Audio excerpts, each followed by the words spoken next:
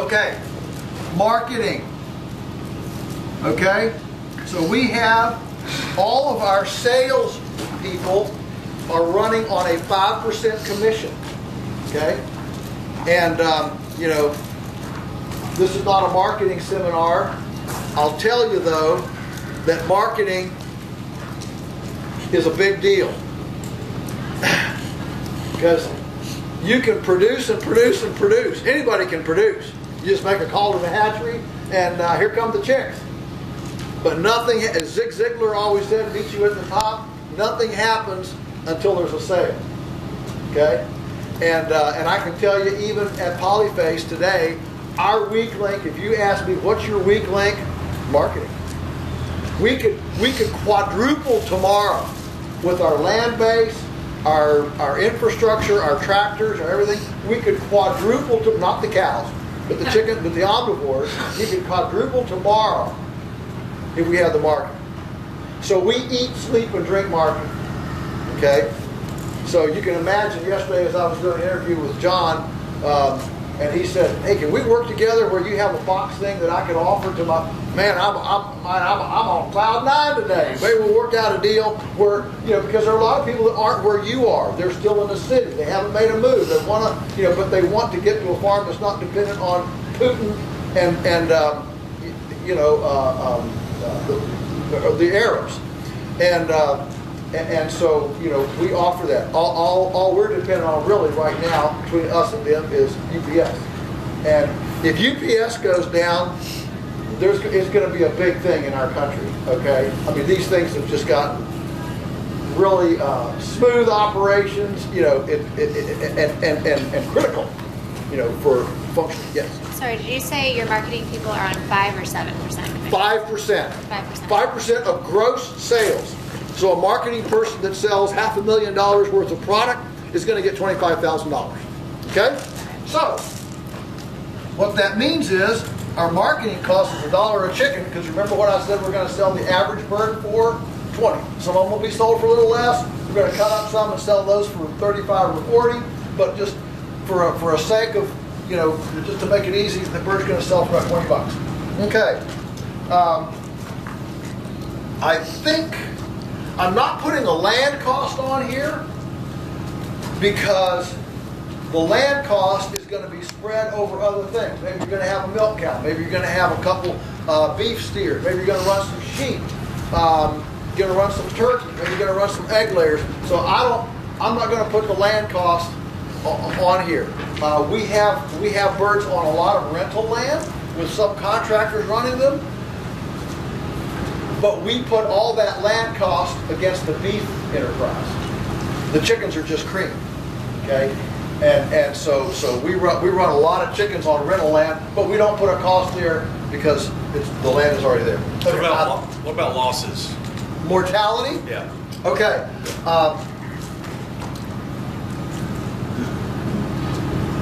That is partly captured because we're going to put 75 birds in a shelter. We're only going to sell 70, and so that gets captured in a lot of this.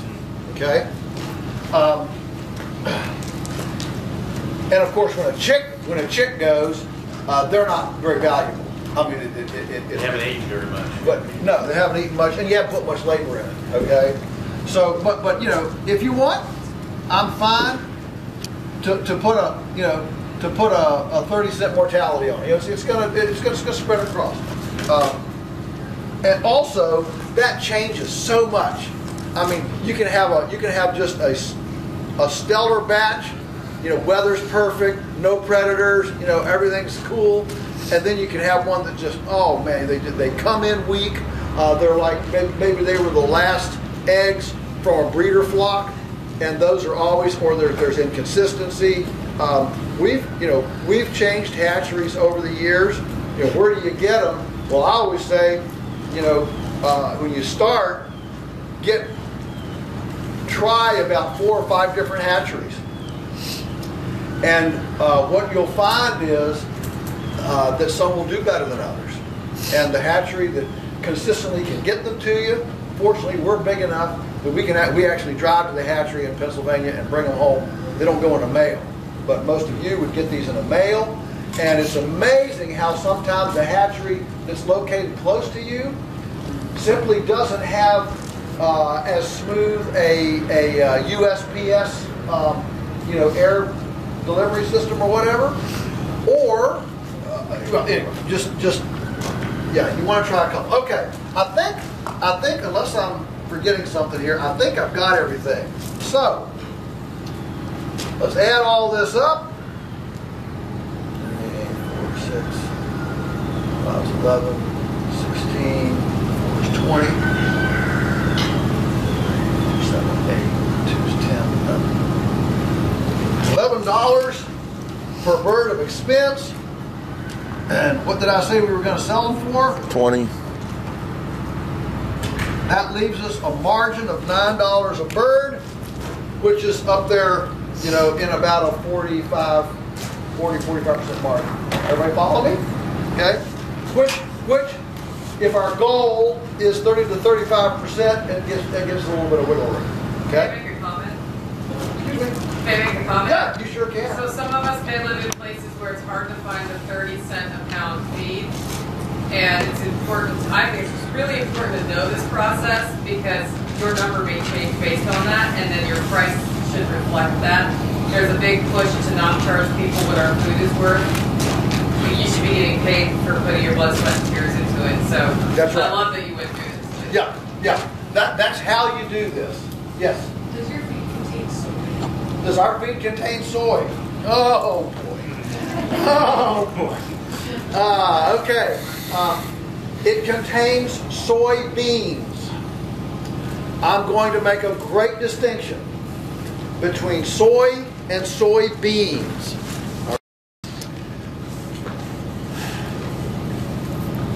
All of the studies that have impugned soy have been with soybean meal. Soybean meal presses out the 7 essential oils that are in soybeans to make soy oil, oils. And so I have a problem demonizing a whole food because when you break it up, it has stuff you don't like. For example, high fructose corn syrup comes from Corn. So I'm not going to eat corn on the cob ever again. Because that's where high fructose corn syrup comes from. Okay?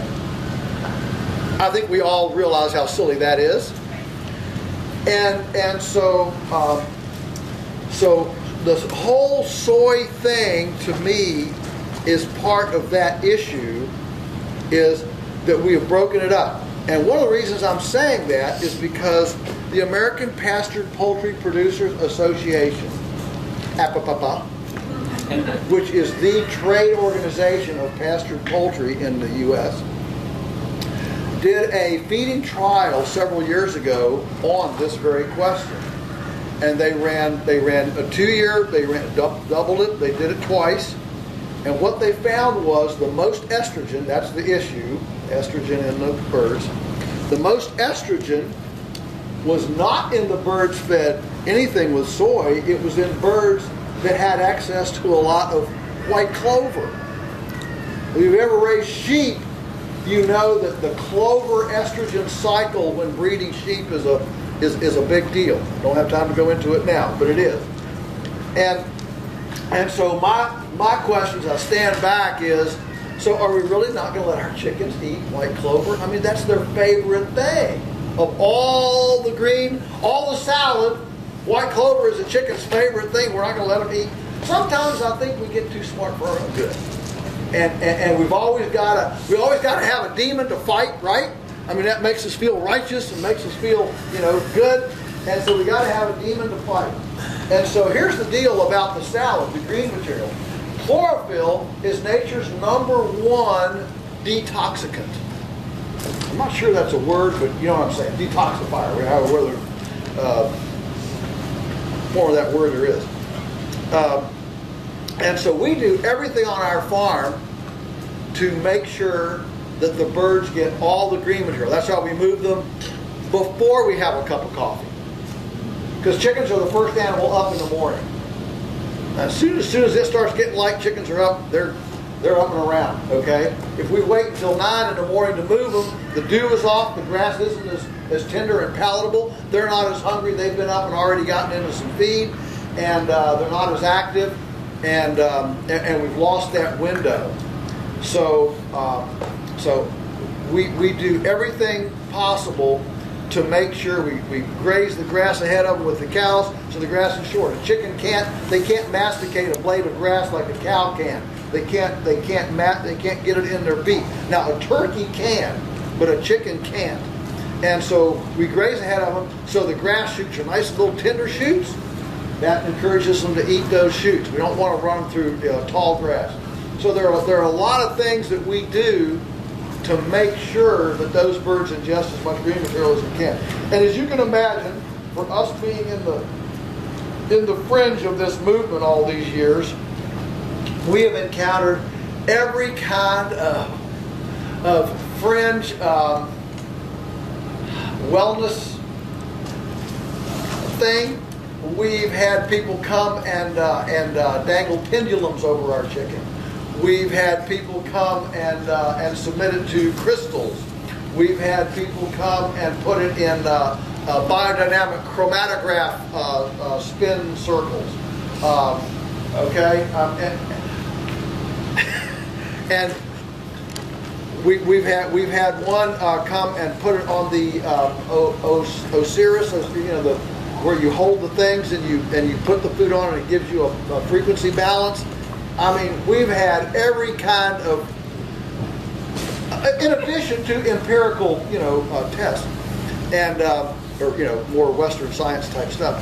And so far, we've never had a chicken that didn't, bump the top of the things. Oh, I've never seen one this, good before. Even though we feed, now we do use GMO free, okay, and every batch of our feed is checked for glyphosate, which, by the way, organic certification does not do. They don't check every batch for glyphosate. And so a lot of times the issue with soybeans is that they tend to be a liver crop. They suck up and then strain a lot of stuff out of the soil. So in a toxic soil situation, they tend to concentrate toxins. And I get that. To me, that's a bigger deal. So the GMO-free, glyphosate-free deal that we get ameliorates that. Here's the problem. So if you're not going to use soybeans, what are you going to use? Well, you can use, most people use flaxseed. Flaxseed is extremely expensive, and it's not grown very many places, and it's highly unproductive.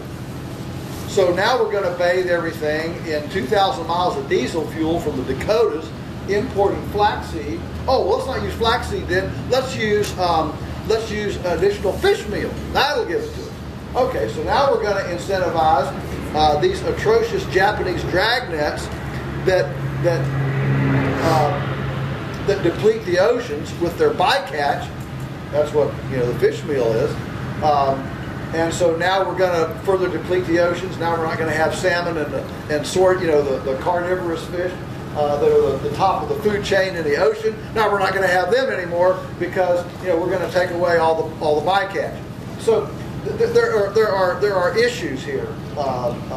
It's not as simple as it might just sound. So we depend on the grass. We put everything in our management and our grass to make sure that the detoxification happens, if there is any, and go along.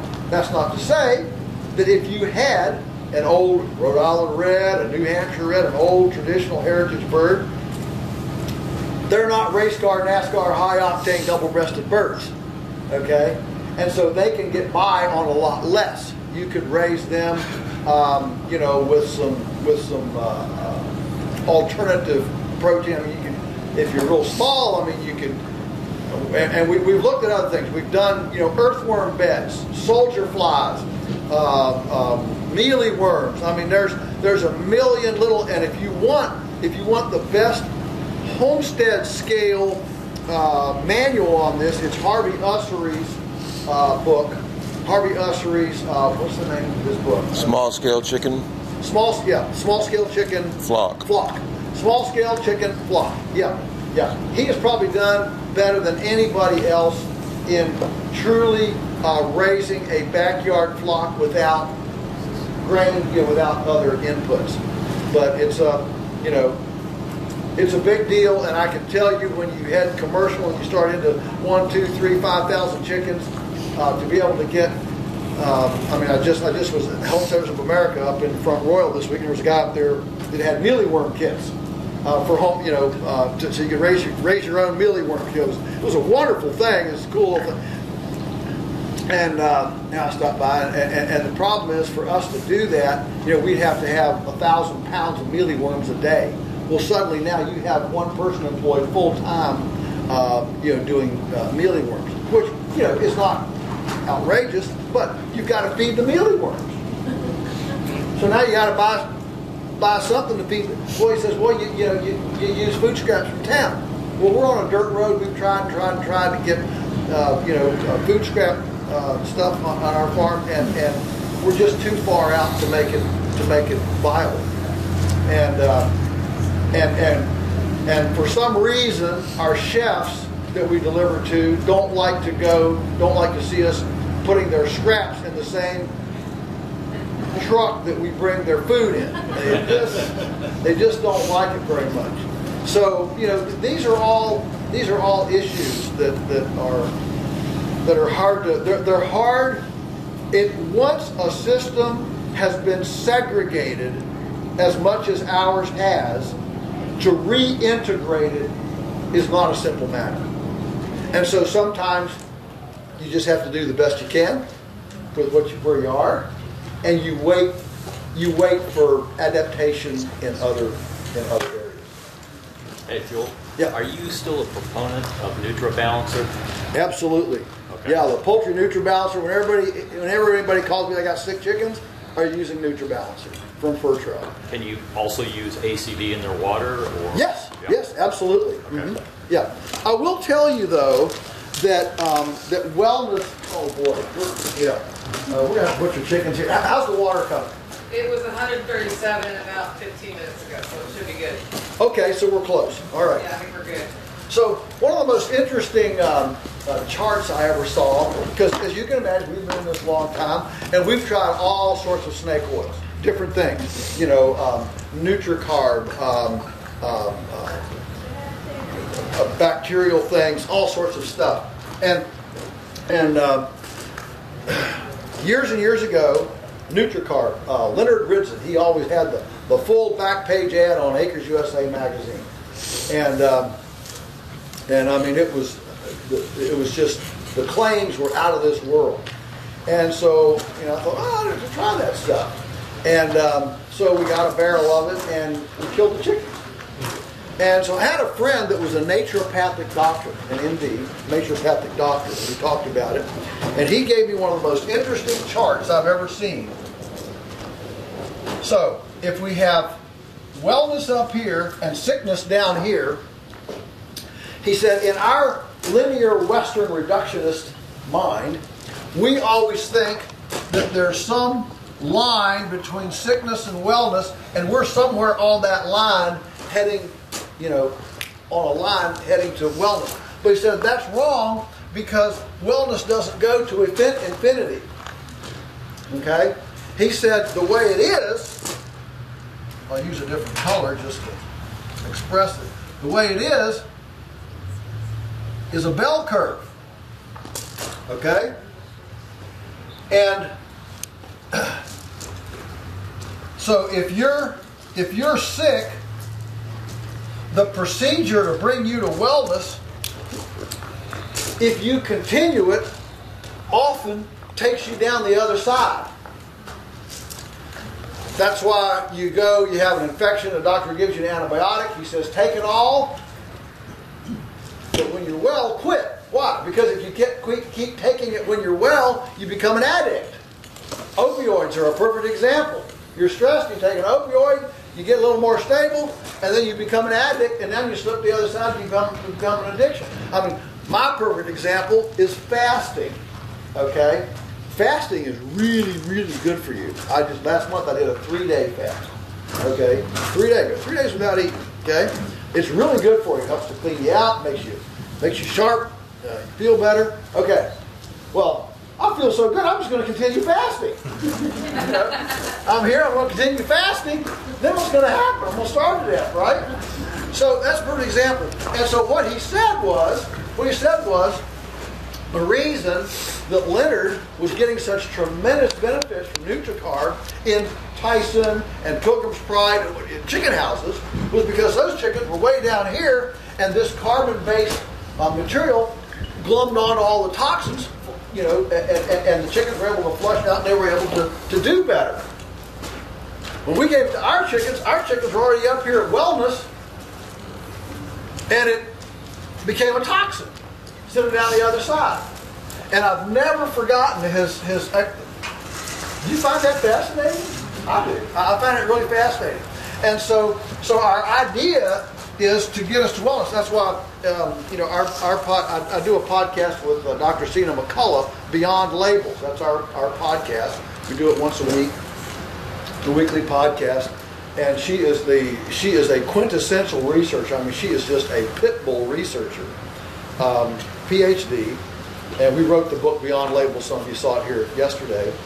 But she says that's why a lot of this dieting stuff, you know, all sorts of things, has such tremendous benefit early on because our bodies like change. And so you go to carnivore diet, or you go to, I mean, you know, there's a bunch of them, right? And you always, oh, this works great, you know, for 4 or 5 months, and then it starts to go the other way, and so she, you know, she advocates actually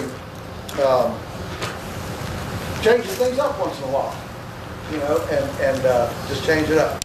I don't think she would ever advocate going to a Dunkin' Donuts diet. but you know, it's good. It's good sometimes to go. For example, no fruit for a month. For example, I'm trying to channel Cena here. Hard for me to do. But you know, try 1 month no fruit. For example, try 1 month only meat. Try 1 month no sugar, zero, no carbs. Okay, and just fluctuate it, and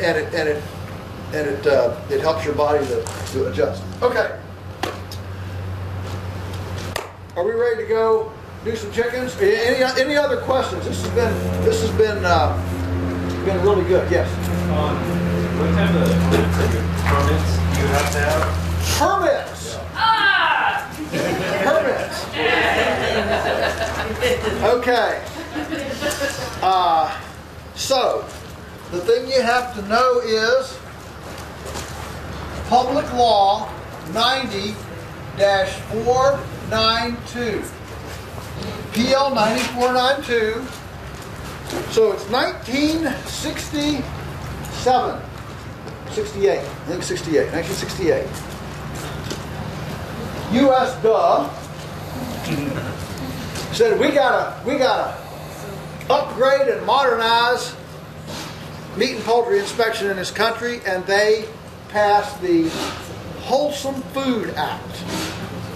It's funny how almost every single piece of federal legislation is the opposite of what it actually says, like the Affordable Care Act and like the and you start down that road. Okay, so the Wholesome Meat Act. Well, in 1968, today's large factory, you know, Tyson Foods, Purdue, Pilgrim's Pride, Anderson Farms, these were all fledgling companies in 1968. In fact, in 1950,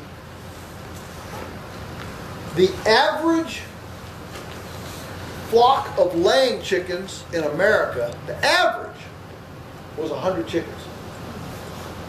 So this phenomenon of factory farming is very, very recent. And in the continuum of human history, it's a blip. I mean, it's not even a sliver. And so, there were so many neighborhood outfits. I mean, in the 1950s, get this. In the you read Vertical Diversification by D. Howard Douglas, one of my favorite books. I don't think it's in print today, but boy, somebody should reprint that thing. D. Howard Doan was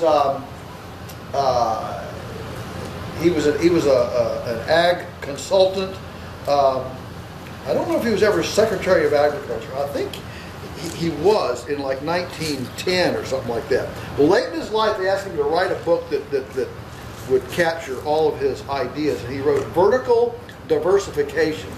And his whole theme in that book was instead of horizontal diversification, like I grow corn, now I'm going to grow barley and I'll grow chickens. That's horizontal, adding commodities. Instead, vertical diversification was how do we diversify, take what we're growing and diversify it vertically. So if you're growing corn, how do we grow our own fertilizer? How do we grow our own seed? And then that's below the point of production. And then above the point of production, suppose we, instead of selling corn, we turn it into cornmeal, and then we turn it into cornbread muffins, and suddenly, off of 2 acres of corn, we make a full-time living, because instead of running, a 1 penny bushel margin, we're now wearing the hats of the marketer, the distributor, the processor, and we're wearing all those middleman hats, and our margin goes way up. So that was his whole goal. And in that book, in the 1950s, with no licensing and no inspection whatsoever, you could butcher chickens in your backyard, can them, take them down to the post office, and mail canned chicken to your city customers through the U.S. Postal Service. Can you imagine? Can you imagine if we could do that today? How entrepreneurs like us would compete and run circles around Costco and Walmart and Cargill and the big operators. We don't need antitrust legislation. What we need is liberty. Okay? Just give us a little freedom and we'll run circles around these guys. Okay? So anyway, we'll rabbit trail. So, PL 9492 was part of the 1968 Wholesome Foods Act, because at that time they couldn't stop all of the small poultry because there were too many people still dependent on little chicken operations that were home processing, serving their neighborhoods and their communities. So they carved out an exemption to inspection called Public Law 90-492, called the Producer-Grower Exemption. It's a federal carve-out that if you produced up to 20,000 chickens a year, you could do so, harvest them, and sell them into the HRI trade. That stands for hotels, restaurants, and institutions. The legal term here is end user. Okay? Obviously you can sell them to individuals, but you can sell them to any end user. And that allowed you to do 20,000 chickens as a producer-grower. You couldn't process somebody else's chickens, and you couldn't take your chickens to somebody else to process. But if you wanted to process your own chickens, you could do it without inspection. The only requirement was that it had to be sanitary and unadulterated. Now that is clear as mud. Sanitary and unadulterated. So if I asked all of you what is sanitary and unadulterated, we'd get 30 different answers, right? And so the ambiguity of the regulation was good and bad. It was good in general, I think the good outweighs the bad, because in ambiguity becomes wiggle room for the argument. Okay? And I am confident that our success in this space has been created or facilitated due to the ambiguity. All right? Of course, the downside of ambiguity is it allows a tyrannical inspector to interpret against you, and you know that's a problem. But the ambiguity, which happened to us, but the ambiguity gave us wiggle room to fight back, and we won, and we won several times. So this is really a wonderful thing, and does not exist for the other amenable species: beef, pork, chicken, turkey, lamb. It does not exist for, which is another reason I'm so bullish on chicken, is because you can do chicken without inspection and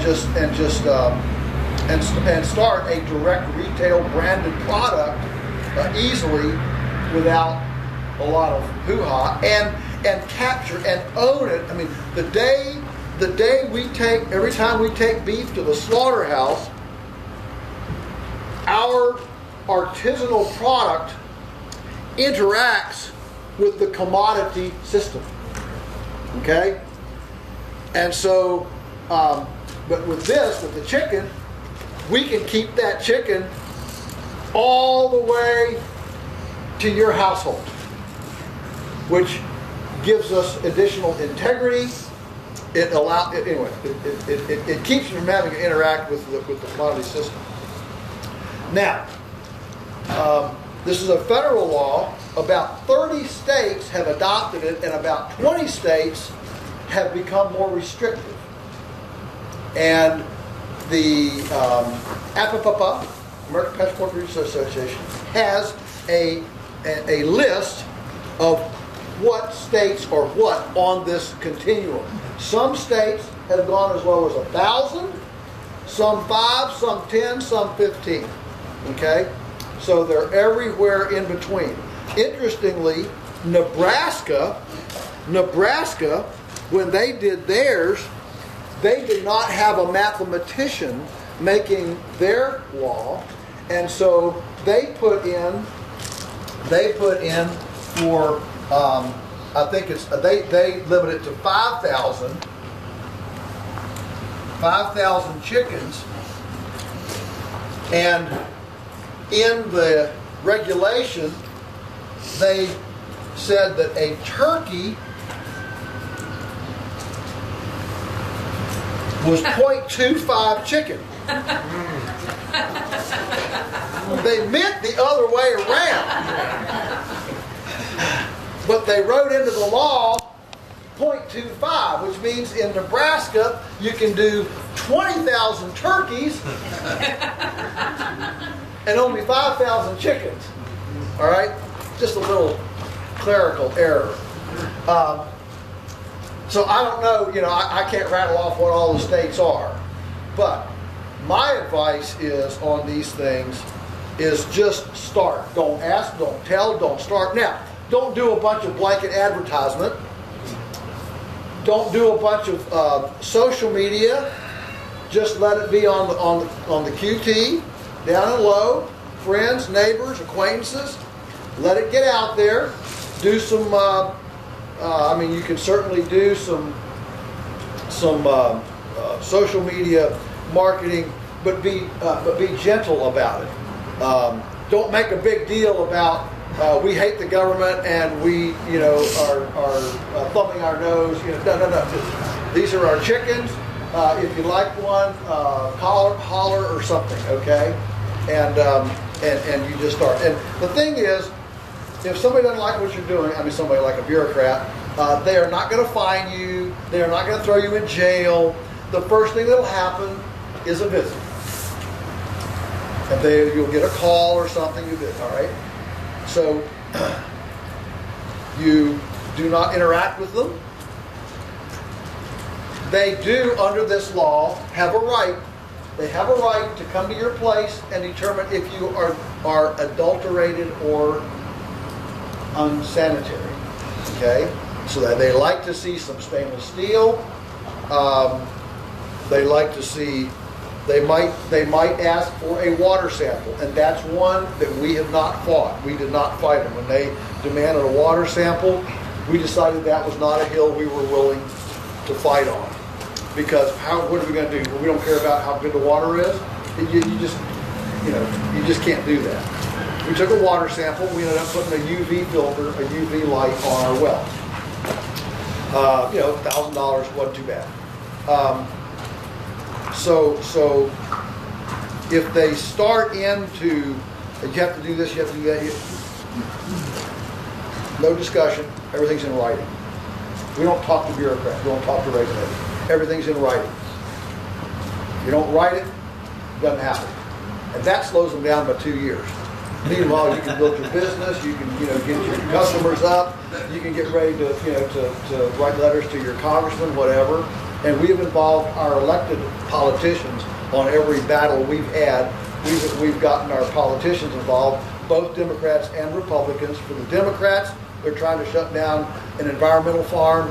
For the Republicans, they're trying to shut down an entrepreneur. So you message it, right? And we have found extremely good, support from both sides of the aisle on that. So, be smart about this. But don't worry about it.